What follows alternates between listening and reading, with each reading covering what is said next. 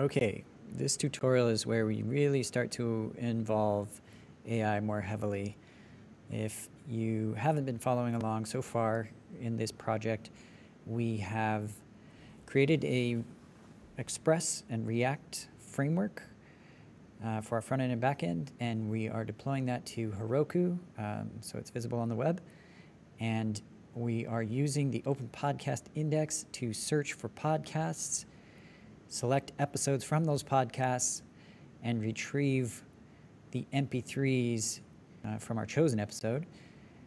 And using OpenAI's Whisper API, we are transcribing that audio. And now, in this tutorial, what we're going to do is harness the power of large language models to be able to ask questions about our podcast. So, this is the setup. What we're going to need is we're going to need to take all of this text that comes through in the transcript, and we're going to divide it into chunks so there's not too much to handle at any one given time. And then what we're going to do is we're going to generate embeddings, and embeddings are a vector representation of the text from our transcript.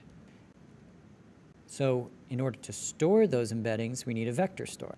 And with that vector store, we can use a framework. And in this case, we're going to use one from Facebook called Facebook AI Similarity Search, FACE, in order to be able to query that vector store and retrieve things that are most similar to what the user is searching for.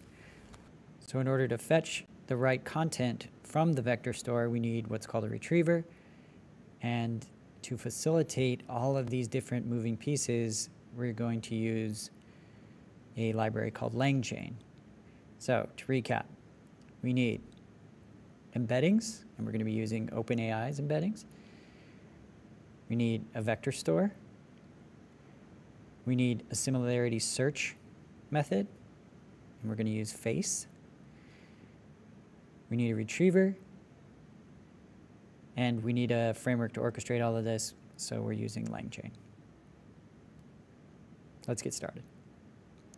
Okay, so this is LangChain's documentation, and I'm in the Getting Started Setup and Installation step. And so I've got an npm module here that I need to install. I'm going to stop my servers here so I can run that install. Here we go.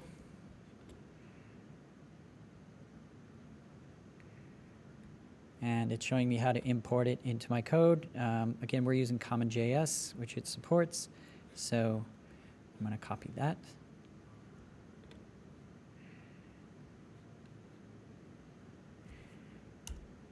Just put it here. LLM. Could say, then I mentioned we need something to split the text up. So LangChain provides these text splitters. And we've got some documentation on how to do that. And let's look at the examples. We want a character text splitter. So we're gonna need to import that. And again, we're using CommonJS, so it's gonna be a require statement. So from the LangChain documentation for the character text splitter, we're gonna copy this code. And below our AI import, we're gonna import the text splitter. I'm not sure why they're using this document. It doesn't seem to be used in the example that they give, but we want to convert this to a require, so it's going to look like character text splitter equals require LangChain text splitter. And then in that transcribe audio, I'm going to paste the rest of that code. So we've got our splitter that we're creating. I'm going to leave the defaults here for the chunk size. Actually, no, I'm not. Let's make it about 256 characters with 0 overlap. So our separator is going to be, it will only be allowed to split on a space, so we won't get things being chopped off in the middle of a word. And then our output is going to await the results of the splitter, creating documents from our transcription. And let's log the output there. So let's go ahead and try that out.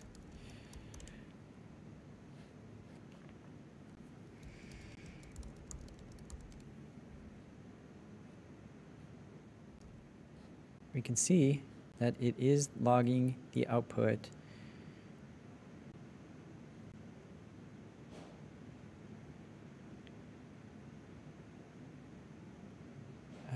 but we hit an error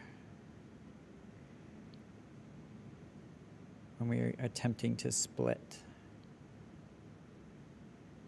So things don't always work out perfectly in AI land. I have a feeling this has something to do with this document import. It's in here, but they're not using it. There is another text splitter here, this recursive text splitter. And it does use the document module, so I'm going to try that. Let's go back in here.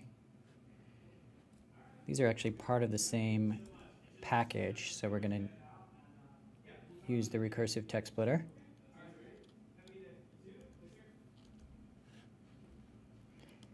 And we're going to grab that document again.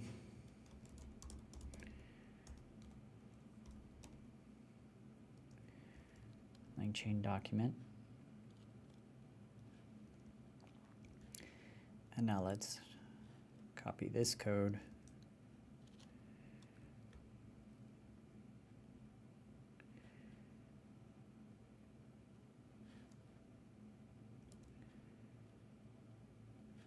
Don't need the text.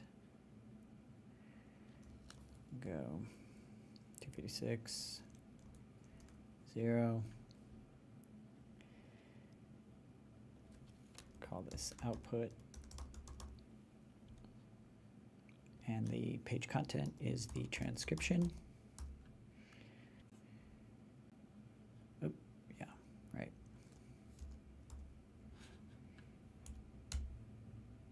Okay. And we're not getting any errors this time, so it looks like we've got our page content in an object array. It's given us some metadata as this like document object. So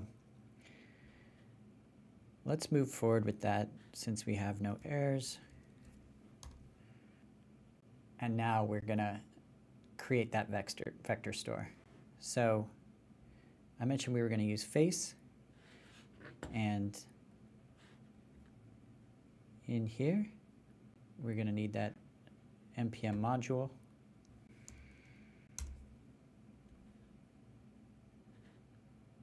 We're going to install it. And let's copy these imports.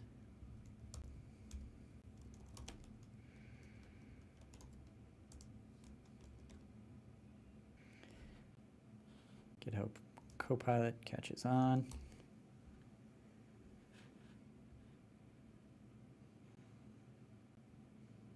And now we're going to use them down here, but let's see how we do that. So this is creating the vector store from text, and it's passing this array of texts with their metadata. So that kind of matches our format and new OpenAI embeddings.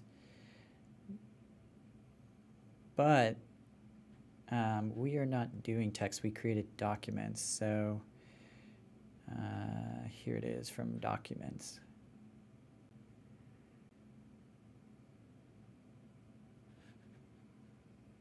So let's try that. Do we need any other loaders?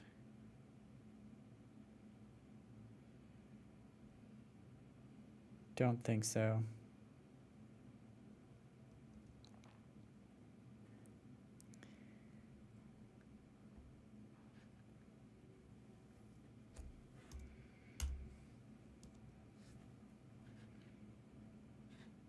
So we've got our vector store with our AI embeddings. And now we want to create that retriever. Oops. Home row. Retriever equals vector store as retriever. And we didn't call it docs, we called it output. And let's log that retriever and just see if this worked.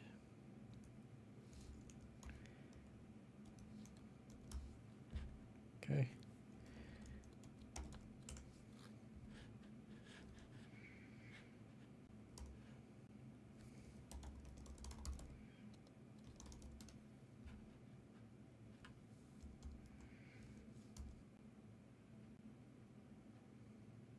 Okay, so we have retriever created. This is a vector store retriever, and this is what it looks like. It's got our face store. I'm not sure what all that stuff does, but it looks like our retriever has been created, and this is the thing that's going to allow us to ask questions and retrieve context from this document via our QA interface that we're going to build.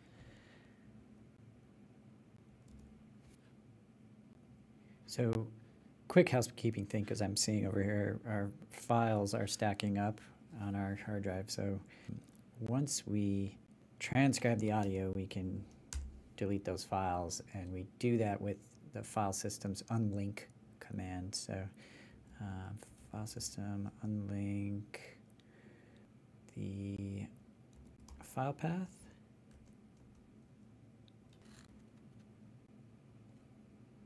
Yeah, sure. If there's an error, let's log the error, and we'll respond with the status 500. So that will handle that, and then I'll just delete these things so we can make sure that that is working as intended. Okay, and then we need our LLM, kind of the most important thing here, which we haven't created yet. Actually, we'll do it after we successfully get a transcript. So const LLM equals new OpenAI. Okay, so we've got our LLM, and now we're going to use that via LangChain. So let's look up their documentation here. It's under chains, index-related chains, retrieval QA chain. And they've got a example here. And again, we need this import.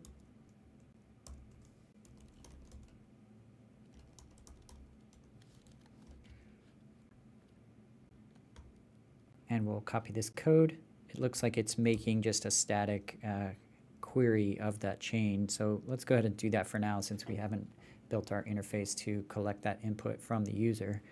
So chain equals retrieval QA chain from LLM. We've got our model. We called it LLM. And we already did this and called it retriever. And our response is going to await the chain, calling a question with a query of, let's just say, what is this podcast about? And it's going to log a response. Oh, and I see one thing I did here.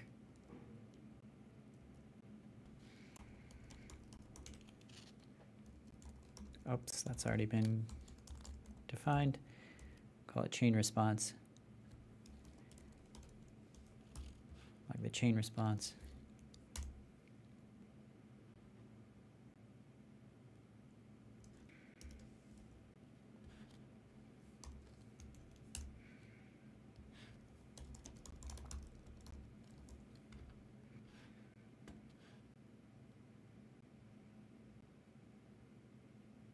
Okay, it says it does not know.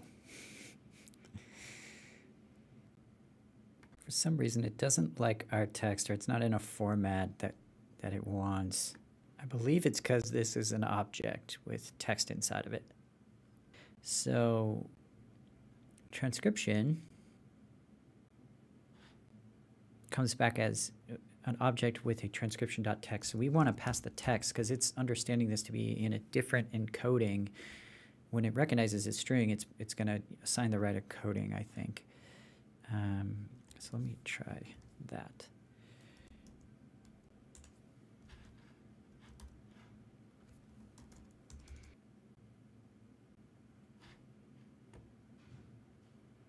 And now we've got a response. This podcast is about using AI-based services and the sustainability and environmental impact of training GPT-3.